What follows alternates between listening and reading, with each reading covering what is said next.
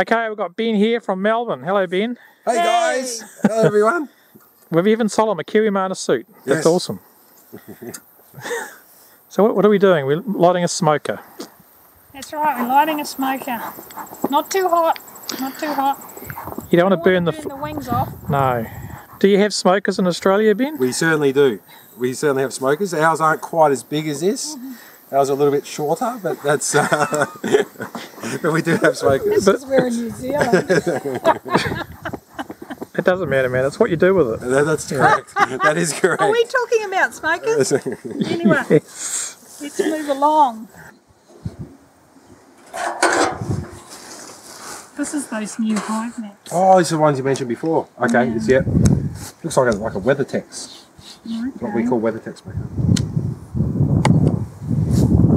Thank you, Alice. Oh, look, they've already put it's all yellow, eh? Yeah, that yellow. Yeah. Now, one thing I'm interested in that's quite interesting is obviously the second hive I've seen in New Zealand being opened. I actually have seen some others that obviously the honey's been tucked away, but a lot of propolis. Far more propolis here in NZ than back home. Just an interesting observation. Interesting. Okay. Yeah, more propolis. I mean, I can do anything. Margaret, you can boss me around. I'm your apprentice here, so I love bossing people. you can boss me around if I want to hold anything. Good, you can hold something and something to look at. That's cool. It's a little Frame holder. frame hold, but it holds multiple ones. How many does that hold? 3 or 4. 3 or 4. That's Depends cool. how far Okay. you Yes, go. Yeah, that's cool. I like that. Yeah, that's the kiwimana frame holder. That's a key. Really, that's cool. Because back home you get them, but they only hold one. Oh, really? Yeah, where you got that. Oh, Wow, look at that. They've That's really awesome. been drawing on there. Do you want to have a hold? Or Yes, yeah, what? we'll do it.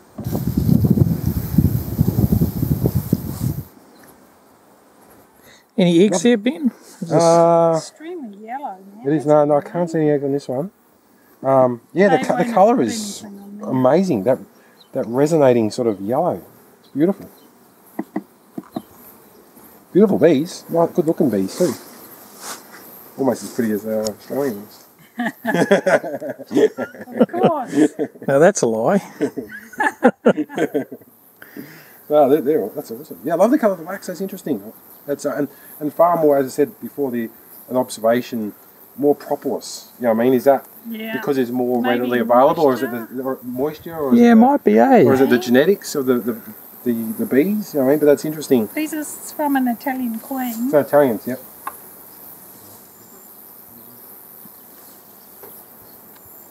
Wow, look at that pollen. That's like amazing. That pollen, see, look at that pollen. That's back home, it's not as vibrant as that. Like that's just like this almost like glow in the dark pollen. Where's the queenie? Oh, yeah.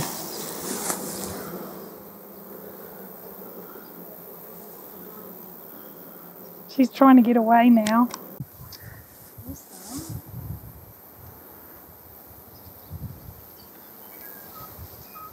The other funny thing is you guys don't get snakes here. Back home, we're a little bit like this as we're walking because it's going to be a big tiger or a big black snake. Just come out and just give me a fright. Yeah, because when I see grass like that, and anyone in Australia sees grass like that, you're going shit.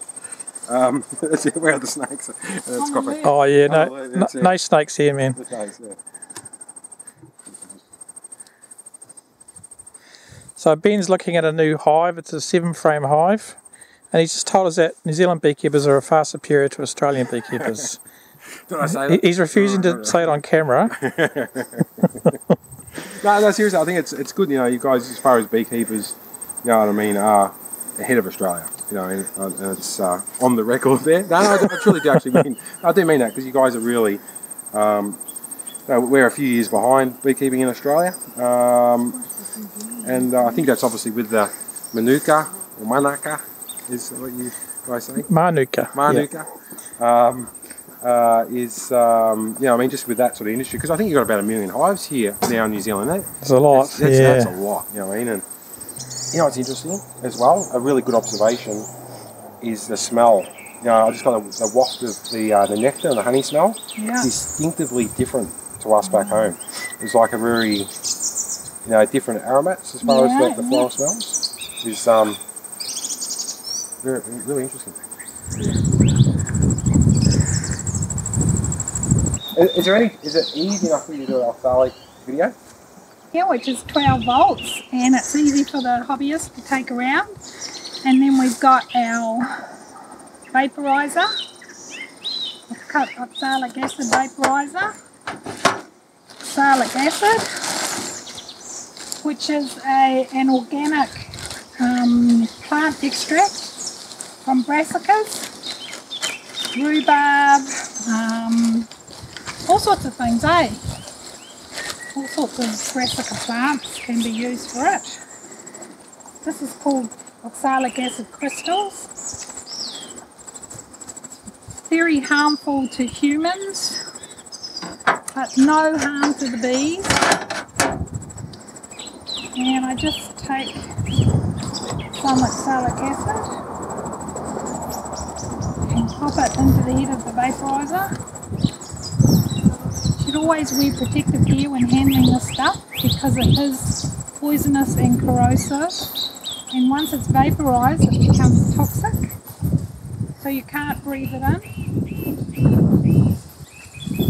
And this does burn your skin if you get the crystals on you.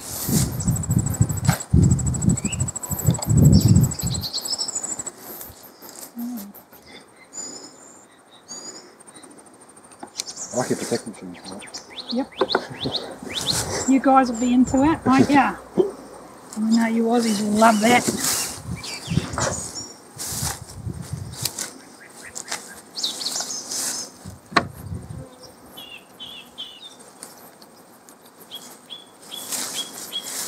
And the cloth to cover the entrance, keep the vapours in.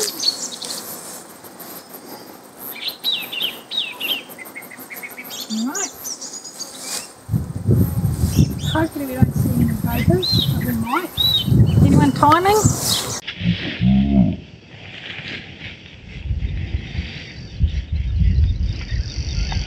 Great.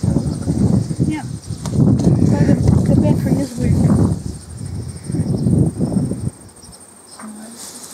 But there's also this method like of having smaller boxes, not for nucleus production but for housing colonies. Yeah, okay. Because they think that if they're smaller, the cluster stays hotter and can keep themselves hotter. Okay. So that's why they are trying smaller colonies, and I find they're all right through summer, but then in winter you've got to really manage them well. Make sure, okay, yeah. Yeah, g'day. That was awesome, wasn't it? Meeting Ben. Beekeeper. Ben's Bees. Ben's Bees. Telling us about how great New Zealand beekeepers are, so that's awesome. Oh, I think he's pretty great, and yeah, lovely to meet him. And yeah, all good stuff. Hot day here in New Zealand, so we better get back to the bees. Just finished doing the treatment, so it's all good. See you later.